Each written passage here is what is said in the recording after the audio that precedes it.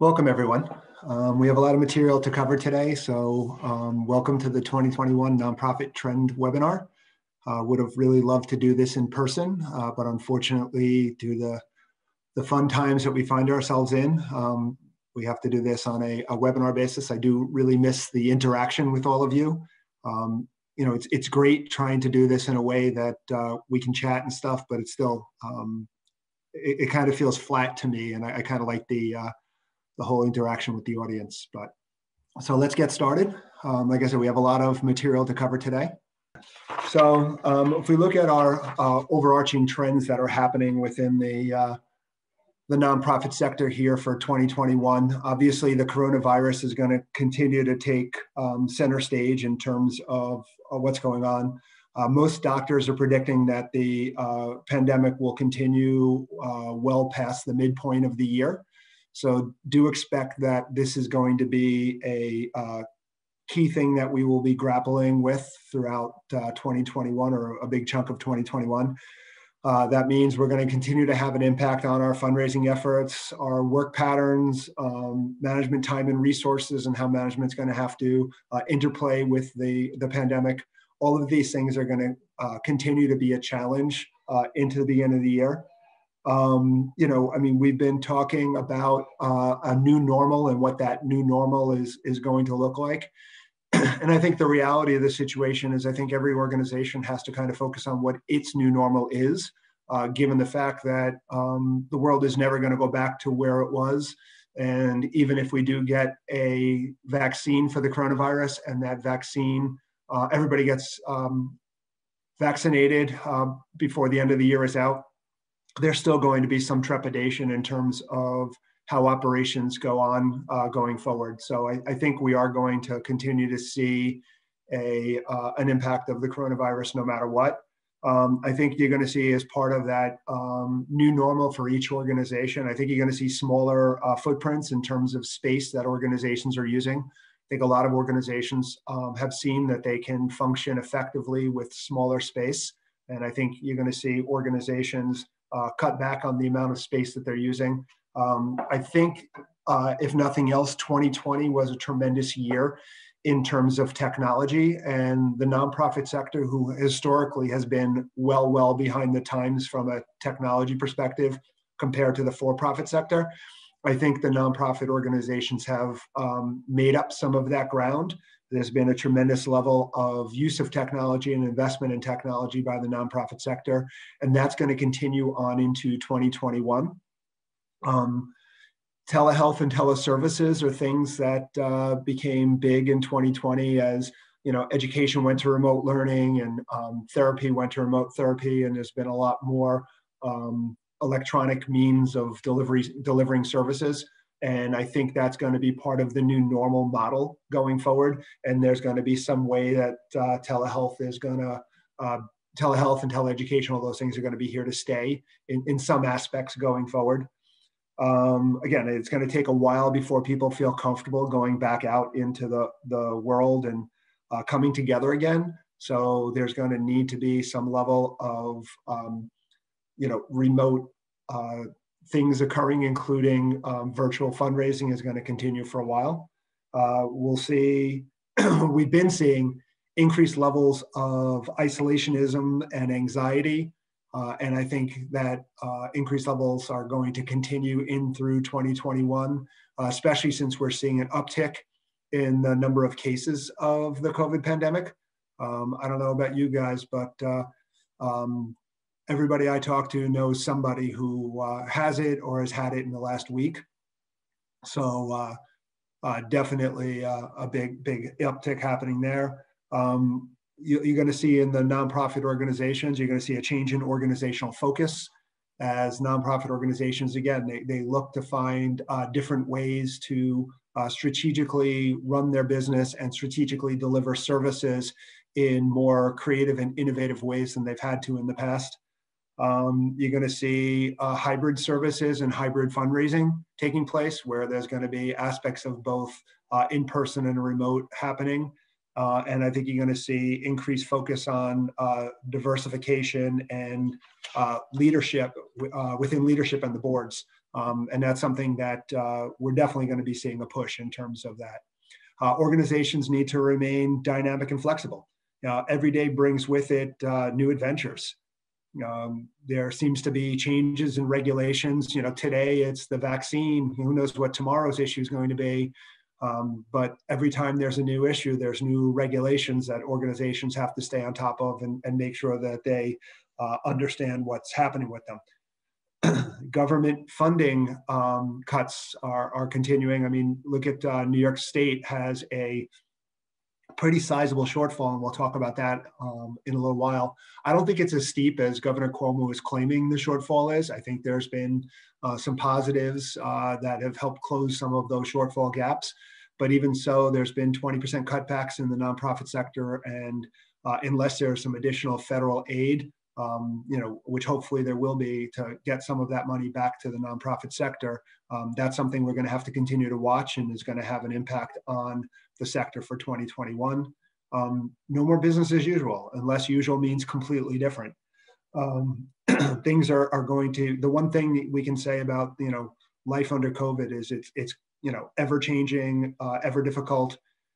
And again, I don't think that there's going to be anything usual anymore. And I think organizations are going to, as I said earlier, be creative and find out what their new normal is and what's going to work for them. We're going to see an increased level of collaboration. We're already seeing it. There's been talk for years now about, nonprofits increasing the number of partnerships and mergers that are taking place within the sector. And that hasn't necessarily been as rapid as everybody had thought over the last couple of years. But as government funding dries up, as organizations are finding it tougher and tougher to raise money, you're just going to see more and more of that collaboration, back office function, mergers taking place. And now more than ever, you need to stay connected and informed. There's so much that's happening within the nonprofit sector. It's very, very important to get involved in different trade associations and following through with your trade associations to see what's happening with your unique funding sources, or look for trade groups that are helping. There's a new organization out there, the Nonprofit Resource Hub, which is one of our partners for this presentation. And, through the Nonprofit Resource Hub, if you go to their website, there's a ton of information within the Nonprofit Resource Hub website that you can gather, and you can go through some of their seminars and stuff. But information is going to be exceedingly more important to be able to stay informed. We don't know what we don't know. And if we're not staying informed, we are destined to have some problems. I was on a phone call today with one of my clients, and he wasn't aware that there are certain credits available for payroll taxes for individuals who have had the COVID pandemic, and he's paid several of his employees for work that they've performed, but they not performed, but paid their salary while they were out on COVID, and he didn't know he could get a credit for it. So there's a lot of information out there, and you just got to know to ask the right questions and stuff. I think we have another question that we can kind of throw up on the screen. After the pandemic, do you anticipate keeping a portion of your business remote? How many of you think are going to be doing some of it remote, and how much of you think you're going to go back to kind of doing things more in person? 83% of you guys think you're going to keep things remote, and 17 are going to look to go back in person. And I think that's going to be the trend. I think there's going to be remote aspects of everything we do on a go-forward basis. And I think, again, it's going to be important.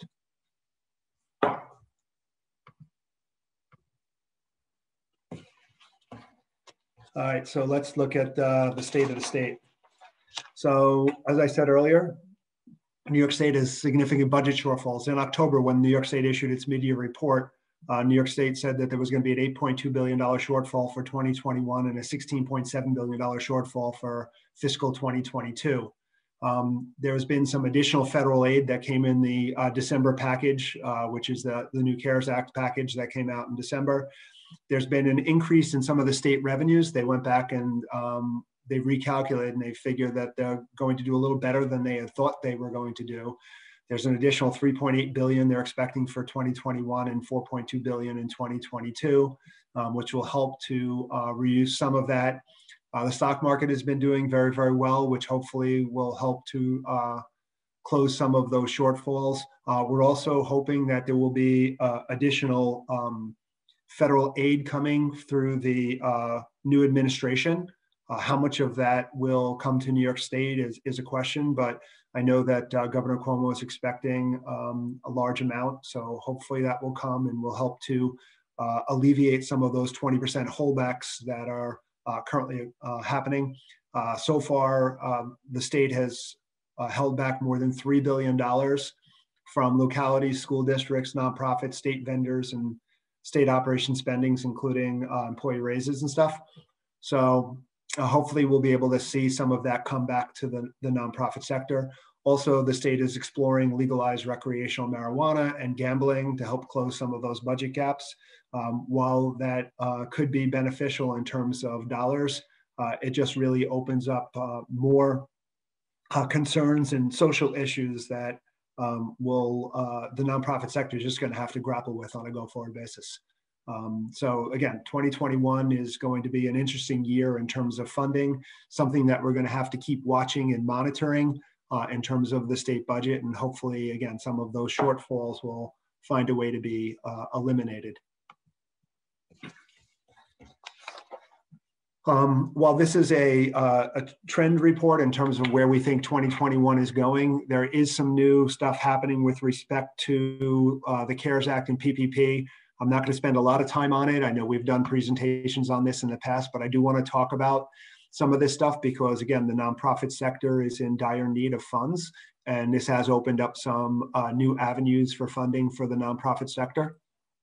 So there's a round 2 of the PPP funds for those organizations that have seen a 25% drop in their revenue for at least one calendar quarter of 2020. So you're comparing the first quarter of 2020 to the first quarter of 2019, the second quarter of 2020 to the second quarter of 2019, on through the end of the year. And if you have at least one quarter where you've had a drop of 25% or more, you're eligible for the next round of PPP funding.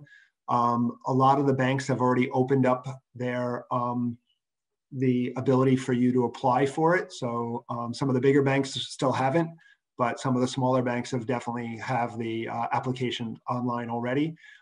It's for organizations that have less than 300 employees. That 300 employees is an aggregate. So if you have multiple entities, you have to consider both the 25% drop and the 300 employees from an aggregated basis.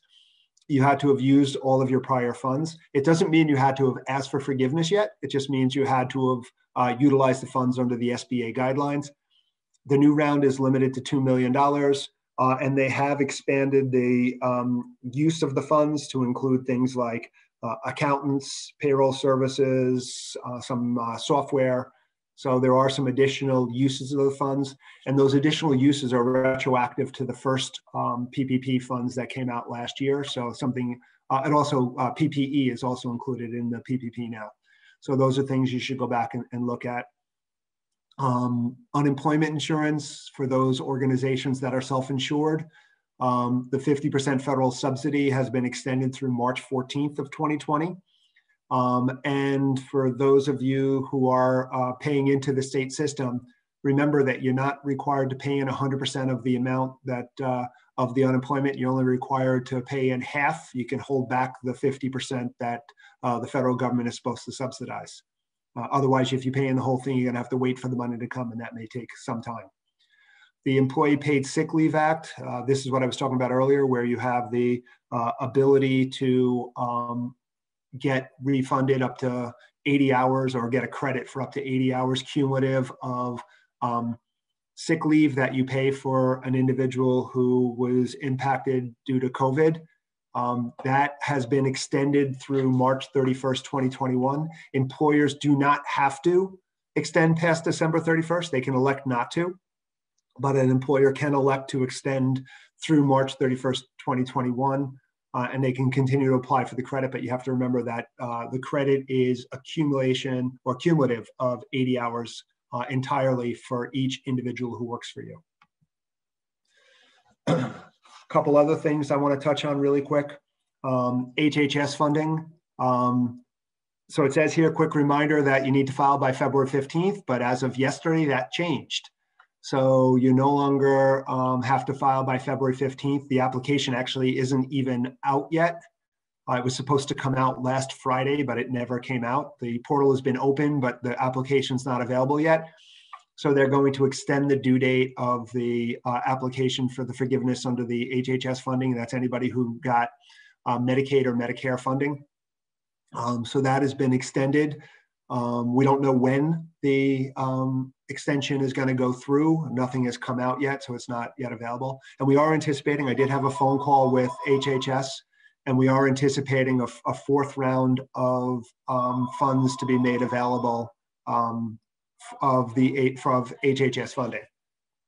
A couple other things. There's the employee retention tax credit. The employee retention tax credit has been around since the first round of the CARES Act back in April of last year, but it really wasn't a big deal because if you got the PPP funding, you couldn't also get the employee retention tax credit, and it wasn't as attractive a vehicle as the PPP.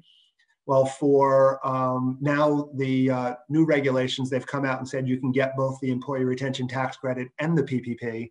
So you can actually go back to last year. Last year's not really attractive if you have more than 100 employees. If you have less than 100 employees, there might be something you can do with the employee retention tax credit last year. But if you have more than 100 employees, very little benefit that you can get unless you paid people to do absolutely nothing. And if you did, or you put people on furlough and continued to pay their health benefits, in those cases, you could get a benefit for last year. The bigger benefit is for this year, 2021. If you have a 20% decline in revenue between the first quarter of 2021 and the first quarter of 2019, or the second quarter of 2021 and the second quarter of 2019, you could be eligible for the employee retention credit.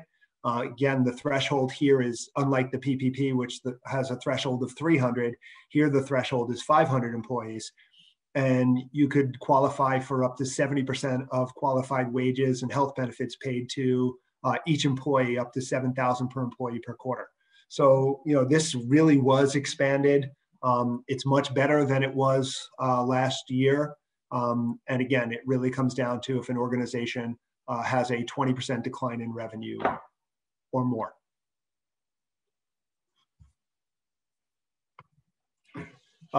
Just so that people have access to it, we did issue certain guides that talk about all of the tax credits through the employee retention tax credit and the PPP changes and everything else, and some of the impacts on the nonprofit sector. You can click on these and you can get copies of them. They're on our website. So feel free to grab them, read them, and make yourself familiar with them. There's a lot of good information there that, and if you have questions, feel free to reach out to us. All right, so let's talk about some of the trends. Well, obviously some of the biggest trends we're seeing in some of the areas that nonprofits have been grappling with is in the area of fundraising and communication. The pandemic has definitely put a damper on the ability for a lot of nonprofit organizations to do those in-person fundraising. A lot of the galas and the golf outings and everything else have had to be either canceled, or there's been a pivot to move events to online. So it's been much more difficult, and it's been harder for organizations to bring in much needed discretionary funding. So what do organizations need to do, and what sort of trends are we anticipating happening in the nonprofit sector for 2021? I think the first thing is donors are really interested in understanding how nonprofit organizations have pivoted during the pandemic. How did you remain relevant? So when we look at nonprofit organizations and we look at your organization, how did you remain relevant? How did you meet the changing needs of your consumers? So, as things change and you're now, need to focus on things differently, what is it that you're doing? How are you doing things differently? How are you staying important? How have your operations improved and become meaningful during the pandemic? So I think donors are very, very interested in understanding that. You have to realize that donors have a shorter and shorter attention span.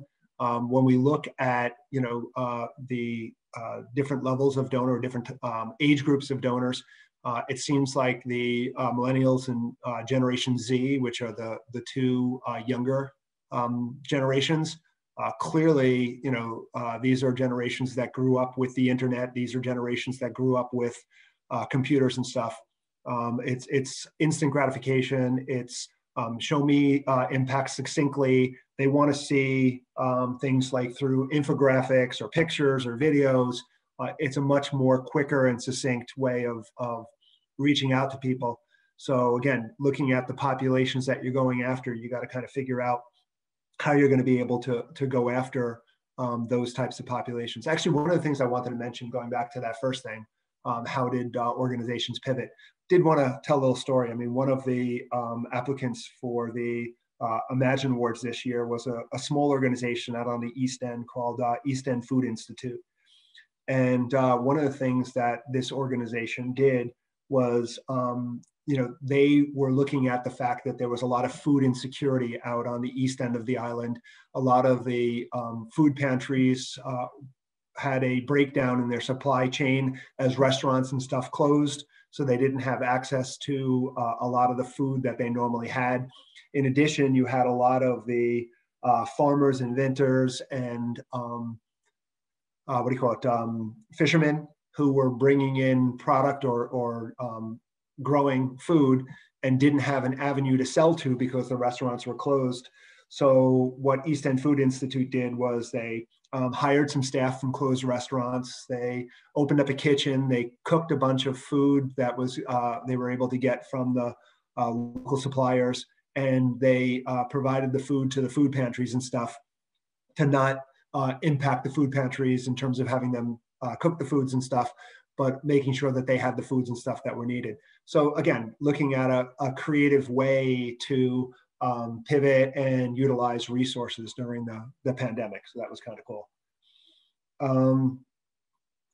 Personalize your message. One size does not fit all. I mean, we have seen that organizations that are able to personalize their message and deliver targeted messages wind up with a much better response rate in terms of fundraising. The statistic is about a 40% better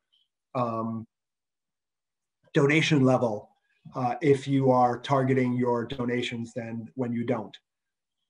So as part of that also, you want to try to maximize your donor experience. What is your donor feeling from all of this? Is it a positive experience? Is it not a positive experience? What differentiates your organization from everybody else? Everybody's out there. A lot of organizations out there trying to raise money. Why should somebody give to you and not to another organization? I'll give you kind of a little story here. This past December for the holidays, we gave out 10 checks to smaller nonprofit organizations. And we mailed those out around or put it on the paid through the website of nonprofits. We did that around the 14th or 15th of December. Of those 10 donations, I got 3 personal messages from executive directors of the organizations that we contributed to. I got 6 generic letters, basically thanking me for my donation. And here we are now, midway through the month of January, and there's been no other communication with any of the organizations. And I'm not saying that I want every organization to pamper me. The checks weren't that big. They range between $250 and $500. But again, there needs to be that ongoing communication. There needs to be some level of engagement that makes me feel like my contribution was important, lets me know how my money was being used. And I think you're seeing more now where donors are doing seed donations and really trying to understand if the organization kind of aligns with their thought process and whether there's that engagement that exists with nonprofit organizations. So I think that's something that's extremely important on a go-forward basis. You need to keep that open engagement with the donors that are providing money to you. Make it personal, less transactional. Consider doing backstage tours or inviting people into your organization. And it doesn't have to be in person. It could be electronic, or, you know, where it's a video or something. But I think you want to kind of create some level of fun and interest and engagement with your donors. You also want to look for better linkage of donations to impact. You know, the old thing of $25 feeds a family for a week, $500 provides family shelter for a month. People want to see how their money's being used. People want to be able to equate the money that they're giving you to some sort of positive outcome. One of the other things we're seeing is increased use of artificial intelligence powered personalization. So basically there's AI that can be utilized to go through your CRM systems and go through and make sure that you can really get a better understanding of why people have given to you, what campaigns have been successful, what's worked, so that you can better target your appeals to your donors.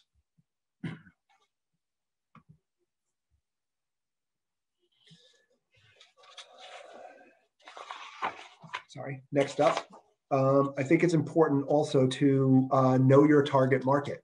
When you look at social media, there are different social media marketplaces that kind of work with different age groups. And you can see, you know, your 18 to 29-year-olds, 90% of 18 to 29-year-olds are online and using social media on a regular basis. 82% from age 30 to 49 are using it, 69% from 50 to 64, and about 40% over 65.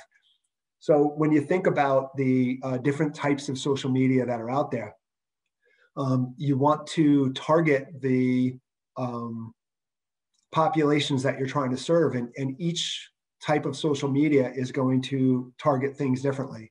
So you have TikTok, which is, you know, one of the newer types of social media that's out there. It was actually the #1 downloaded social media platform during 2020. And actually they've come out with a new TikTok for Good, which is a community-focused, nonprofit-focused component of TikTok. TikTok is going to be more towards your 18 to 29-year-old population. Facebook continues to be the most widely used platform. Facebook Fundraiser is still a very, very strong resource that the nonprofit sector can utilize. You know, Facebook is, when you look at 18 to 49-year-olds, which is your first two categories, 79% of all 18 to 49-year-olds use Facebook. Instagram is more for the younger population, the 13 to 17-year-olds, about 72% of them use Instagram. 18 to 29-year-olds, about 67% of them use Instagram. LinkedIn is more of the, for the business community. You're seeing more of that as a business community. And the biggest population there is your 30 to 49-year-olds. It's about 37% of them. One thing though is only about 9% of people who use LinkedIn go on LinkedIn more than one time a day. So it's not something that people are regularly going on like some of the other platforms that are out there. You also have things like Twitter, Twitch. Twitch is for gaming. Snapchat is more geared towards the younger generation. YouTube is a big one. I don't have YouTube here, but YouTube is something that's been definitely gaining momentum. YouTube, 13 to 17-year-olds, 85% of them utilize YouTube. 18 to 28-year-olds, it's 91%. 30 to 49-year-olds, it's 87%. And 50 to 64-year-olds, it's 70%. So a lot of people are using YouTube, which again goes back to the whole thing that videos are becoming extremely more important in terms of marketing and how nonprofits can reach out to the sector. We have another question that I'd like to throw up. So which social media platforms are you currently actively using? So you see the biggest one that the nonprofit sector is using is Facebook. 89% of you are using Facebook. 64% are using Instagram. A few of you are trying out TikTok and Snapchat. No one's really using Twitch. Again, Twitch is more for gaming. Twitch is actually owned by Amazon. You know, if you have the gaming population, it's definitely a good resource. 63% are using LinkedIn, and Twitter about 44%. Twitter, though, has lost a little bit of steam over the years. So, I mean, again, I don't know that everybody has enough energy and time to be able to focus on every single type of social media on a regular basis. So I think you need to pick and choose. And I think, part of this that I wanted to kind of stress is the fact that, it's important to understand who you're trying to go after, what platforms those populations are viewing on a regular basis, and then how can you effectively reach them through the different social media platforms.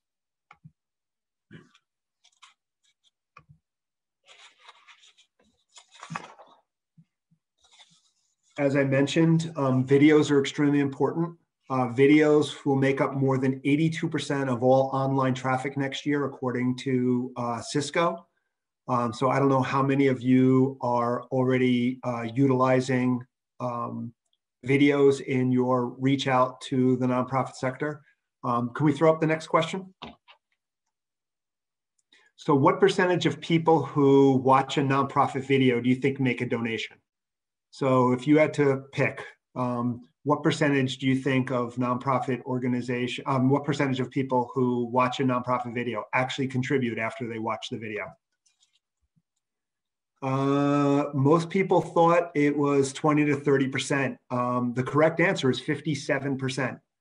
So 57% of all people who watch a video, nonprofit video, are actually going to make a donation afterwards.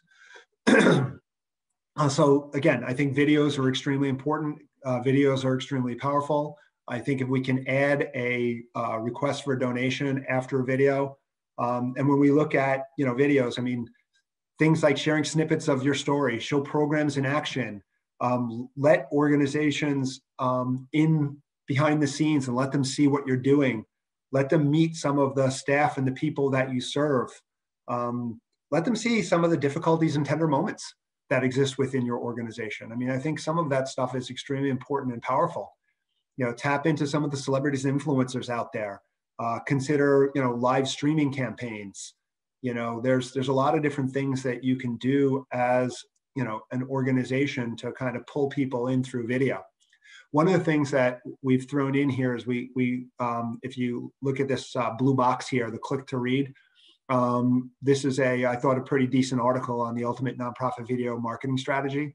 So we kind of gave you a little post here that you can kind of go back and read to see if you can use and get a little more insight into how to do videos.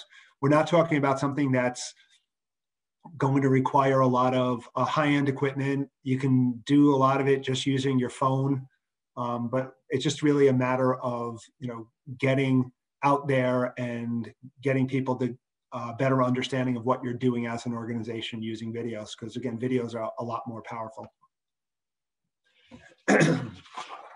Some of the other trends we're seeing from a fundraising communication perspective is increased levels of social entrepreneurism. I think businesses are becoming much more socially responsible. Consumers are demanding it. We're seeing, consumers, people want to know that businesses are socially conscious. And if businesses aren't socially conscious and businesses aren't giving back, the consumers are going to be less likely to buy from them.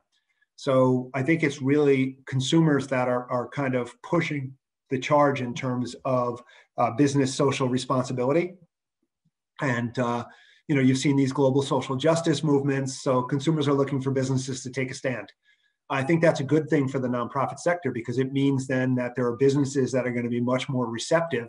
And I think nonprofits need to find ways to open up lines of communication and effectively partner with businesses. And those organizations that can find ways to effectively partner with businesses are going to do well in 2021. I think also what you're finding on the nonprofit side is nonprofits are incorporating much more by way of business concepts to become more scalable and sustainable as an organization. And I think that's important. I think nonprofits are looking to try to monetize some of the business relationships that they have. I think they're looking to try to create, where possible, business ventures or other ways that they can make money, as opposed to just fundraising and donations. As I said, you want to find ways to creatively partner with your business donors. The expectation is, and donations from businesses have always been one of the smaller areas of contributions for the nonprofit sector, but corporate giving is predicted to increase by 1.4% in 2021 because of that whole need for increased social responsibility. So we are seeing an uptick in corporate giving that's happening because, again, businesses need to in order to stay viable. Virtual events, as I said, are here to stay. You have the ability to hold multiple or have multiple touches throughout the year instead of one gala. 56% of all virtual event organizers claim that they actually met their goal during the year. And again, I think you need to try to find events that engage attendees. It's tough, but you got to find some way to kind of keep some level of open communication and some level of engagement with the attendees of your events. One of the things that we were involved with this past year was the book fairies last year did a readathon, and what that readathon was they for the month of July they raised awareness of reading and the need for reading. They brought in authors, local authors and national authors. They brought in some local talent to read books to kids and families throughout the month. And they were able to raise $60,000 or more than $60,000 from the event, which for book fairies was a fairly large event. And they were also able to increase the amount of people who visited their website, who utilized or viewed them through social media and everything. They had a lot more followers and everything else. So it was very, very successful event, and it's something they're going to continue to do on a go-forward basis. So again, I think you just need to continue to look for ways to be creative in those virtual events. Also look to find ways to engage your volunteers. I mean, I think that's one of the biggest issues the nonprofit sector has had this past year in 2020 is they really weren't able to find ways to effectively engage volunteers. So you've got all these volunteers and they weren't really utilizing the volunteers to their maximum potential.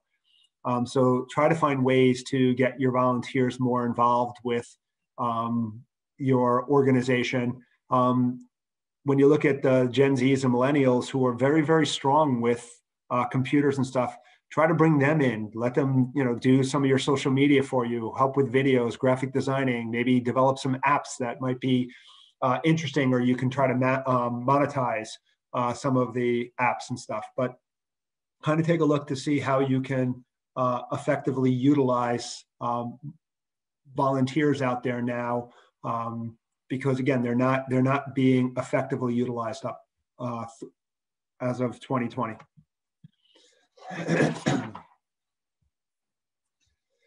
Some of the things that we've seen, there was a survey that was done, and this was of membership organizations, so it's a little different from regular flat out nonprofits, but membership organizations, what they did is they ended up having a lot more events than they had traditionally had in the past. And you can see that 7 to 10, 11 to 15, and 16 plus virtual events were the biggest categories, accounting for combined 68% of all of the events. Very few organizations just did one event. And I think that's what you're seeing now is virtual events take a lot less time to do. They don't bring in as much money, but they're cheaper and you can kind of get them off the ground a lot faster. The largest increase that we saw in these types of events were webinars and educational events, and the largest decrease from in-person was the galas and stuff.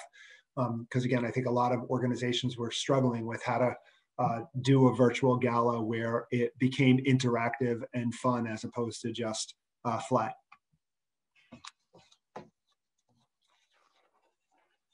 A couple other quick things from a fundraising perspective. There seems to be no offline or online anymore. So you just need to make sure that you keep your messaging consistent across all platforms. I think, as I said earlier, I think you're seeing an uptick in virtual and augmented realities.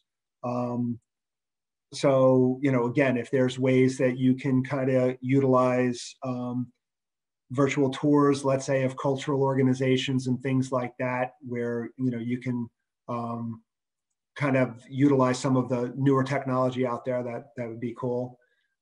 E-commerce is growing exponentially. We're seeing many nonprofits have started to create online stores to sell organizational branded products or donated goods. It used to be that you had an online auction at your fundraising event. You can now set up online auctions throughout the year and sell throughout the year, as opposed to waiting for an event to occur. So kind of different ways of thinking about things. Donors and volunteers like to know how their efforts made a lasting difference and how their contributions are being used. So again, I think there needs to be a little bit more in terms of providing information and transparency to donors and volunteers. Monthly donations are still on the rise. Something that we're still seeing growth in is the whole aspect of monthly donations. And again, we did give you a little click to view, good article on 9 ways to promote and encourage monthly giving on your website. One of the other things, I mentioned it earlier, it's not here, but the stock market has done very, very well. Last year, 19 was strong, 20 was even stronger. It hit new heights in 20. And so far this month, the market has done very, very well. Not sure how many of you have brokerage accounts established, but if you can get or solicit contributions of stock as opposed to cash, the benefit to your donor is if a donor gives appreciated stock, they get a tax deduction for the full value of the appreciated stock, and they don't have to pick up the capital gain. So if you've got someone who purchases stock for $5,000 and that stock is now worth $30,000, they could donate that $30,000 worth of stock to you. They get a $30,000 tax write-off, and they don't have to pick up the $25,000 gain between what they paid for it and what it's worth now. So something that organizations should think about. They should think about the possibility of looking at donations of stocks in terms of that. I know there were a couple questions. Somebody had asked about the slides and whether these slides are available. They are. In the chat is a link to the slides. And somebody else asked about forgiveness of the PPP2. And yes, there is a forgiveness, just like the first round of PPP funds were forgivable. So is the second round. A lot of the rules are the same. All right, we're going to move on from fundraising. We're going to look at some of the trends in operations. So, one of the things that we've been telling our nonprofit clients is for 2021, use this as a year to regroup, refocus your mission, and communicate your intentions to stakeholders. I mean, one of the things that we've been seeing out there is over the years, organizations went through a certain level of mission creep, where they expanded their mission beyond what they really were designed to do. And I think now is a good time to go back and really start looking at what is your mission. Does your mission continue to discuss what you do as an organization? Have you grown outside your mission? Should you have grown outside your mission? And kind of look at all of those factors to see what you should be doing as an organization. I think organizations need to be proactive and not reactive. I think the natural tendency is to, as cutbacks occur, to react to those cutbacks and try to grab dollars wherever they are. But I think organizations need to really think about what direction they want to move in as an organization and focus their growth and focus their plan on that.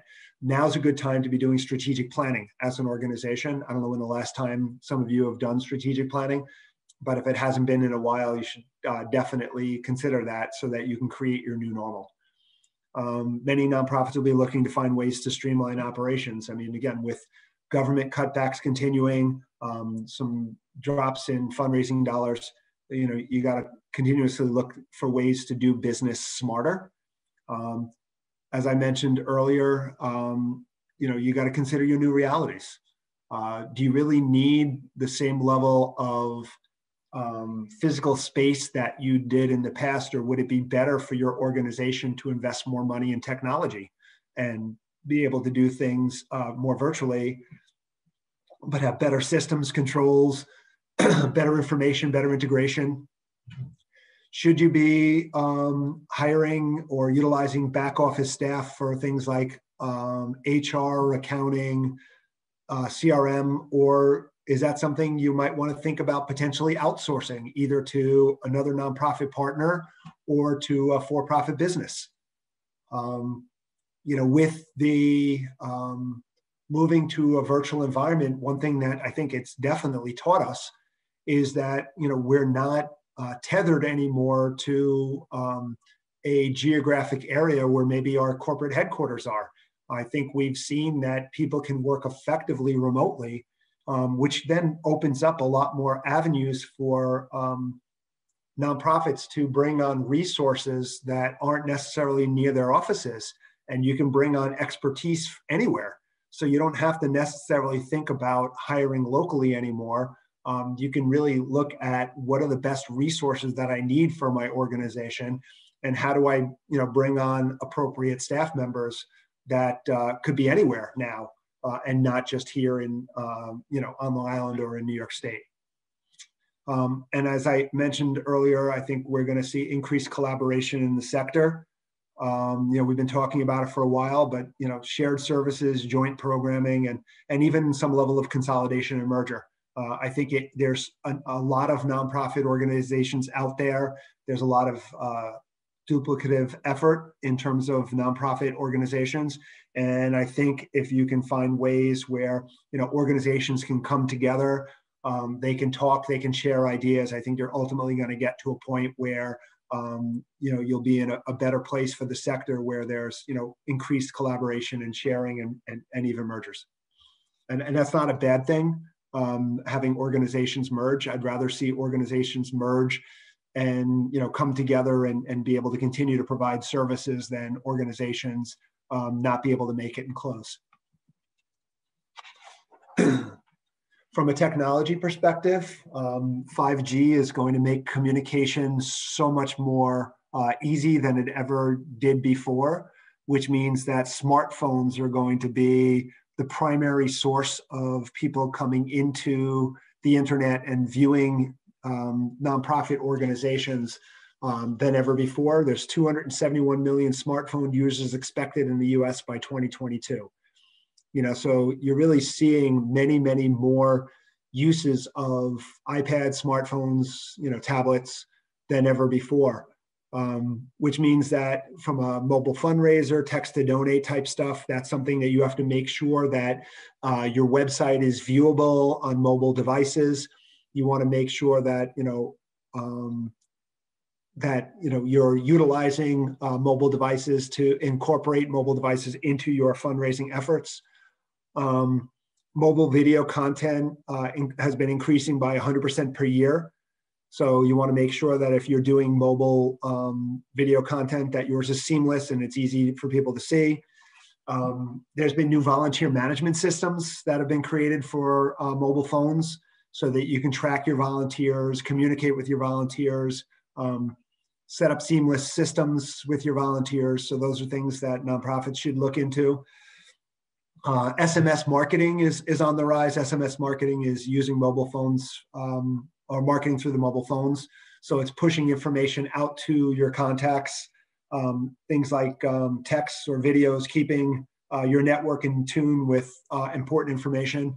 So if you've got expertise within a particular field, if things are happening around where your expertise is, you should be regularly communicating with your donors, with your constituents, with your contacts, so that people look at you as an expert and they rely upon you to provide them with information.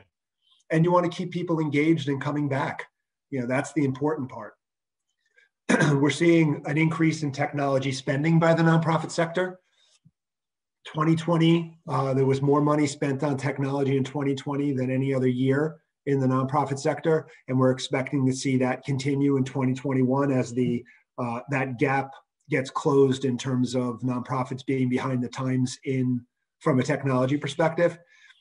And when we talk about technology spending, we're seeing it in back office systems to allow more remote services to occur. We're seeing enhanced and innovative service delivery, utilizing new types of technology. We've seen some really cool stuff with augmented reality and stuff. So that's really cool. That's happening out there. We're seeing use of technology for staff training and ensuring staff competencies are in place. The one thing to keep in mind, though, as we do see an increase in technology and we start seeing more and more people, working remotely and tapping into their own personal computer systems and, using their own hardware to tap into your network, it opens up a lot more cybersecurity concerns. So one of the things you do want to make sure is that if you are utilizing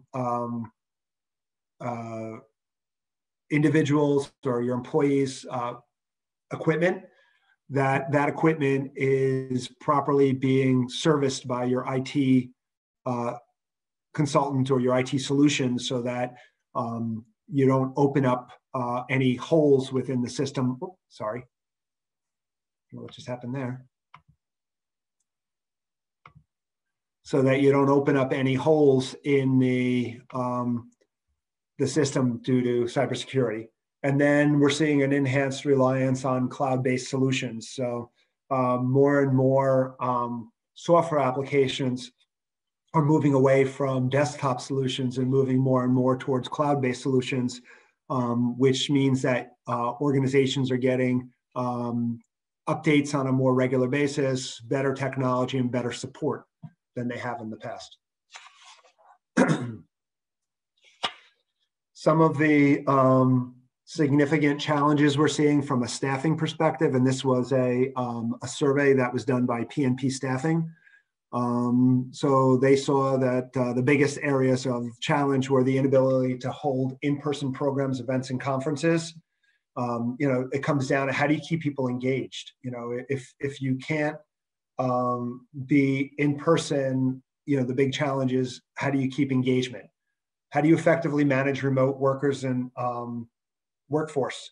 And that again also has to do with engagement and firm culture, and your nonprofit has a certain culture attached to it, and how do you keep that culture intact when people aren't coming together? How do you share ideas effectively? I find that organizations are spending so much more time meeting to just try to stay on top of what's happening from a regulatory basis, that some of the stuff that's been suffering has been that kind of that whole culture that's been established over the years. Sustainability of financial support. It's one of the big issues that nonprofits are grappling with in terms of bringing in those much needed discretionary dollars, especially with cutbacks in government funding. How do you communicate effectively with constituents, volunteers, and donors? And as I said before, the volunteers, it's been very, very tough for the sector to kind of stay on top of their volunteers. How do we achieve greater diversity in staff and leadership? That's one of the big challenges, and it's been on the top of many nonprofit organizations' lists of things to do for 2021, is to try to make sure that their board of directors and their management team are reflective of the services and the constituents that they serve. So they're looking for increased diversity. And then continued need to advocate to funders and policymakers. You're in a situation where the old need to make sure that you're going and meeting with politicians and making sure that policymakers understand how important it is to continue to fund the nonprofit sector, and understand how important it is to continue to support what's happening in the sector. Because again, as government pulls back and as government does stuff, the sector becomes much more vital and much more needed. And right now, more than ever before with the pandemic, the sector is being tapped. And policymakers need to understand all of the good things that the sector is doing, and I don't know that they fully understand, because if they did, they wouldn't be cutting back the way they are. I know we have some questions. I'm going to try to jump in here. Is the webinar eligible for CPE? It will not be. We apologize. There are some new regulations regarding webinars and CPE, so we're working on trying to work those out. In terms of seamless with respect to video content, seamless meaning that a lot of times what happens if you don't have things set up the right way, people won't be able to see the video, it'll buffer. People have a very small attention span. And if the video doesn't load up right away, if it takes too long for a video to load up, they're not going to watch it. So you want to make sure that that it's a seamless process. They click on it, the video loads, they're able to watch the video. One of the things that and I'm going to go back to videos a second. One of the things that I think would be kind of a cool idea for some nonprofit organizations. I mean, you have all of these reality TV shows that are out there. And it might be interesting to, not necessarily do a reality TV show for your nonprofit organization, but, again, really show a little bit more about what's happening behind the scenes in terms of some of these nonprofit organizations, what's happening, and maybe follow the life of one of your constituents. Maybe, if someone's going through a tough surgery or going through something and this organization's helping, or the organization's helping to build a ramp for somebody, go through and tell the story. What's the issue that the person's having?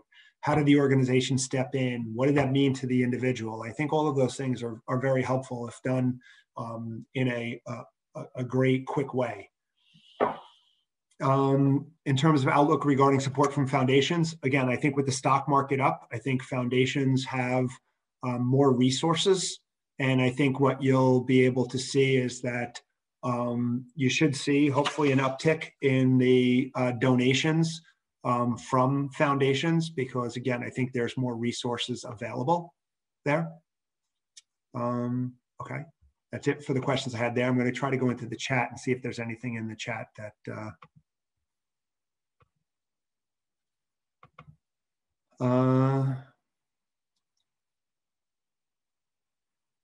looking to see what else we got here. Again, one thing I do want to bring up, someone's reminding me within the chat. I want to thank the Nonprofit Resource Hub, who was a strategic partner in terms of helping us to put together this survey, and also in terms of supporting this event today. So I do want to thank all my friends at the Nonprofit Resource Hub for kind of helping. And again, for those of you who don't know about the Nonprofit Resource Hub, we do recommend you go to the website. It's a network of businesses that work heavily within the nonprofit sector, who push information out to the nonprofit sector. Their goal is really to provide education and ongoing information to the nonprofit sector, so that the nonprofit sector can benefit.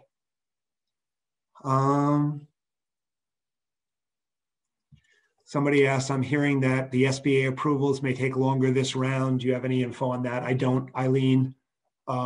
We don't know how long it's going to take. Some of the applications have just started going in, so we should know within the next 2 weeks or so in terms of whether that whether it's going to take longer or whether it's going to be consistent. We will be sending out a recording of this if anybody wants to review this or pass it on to other people.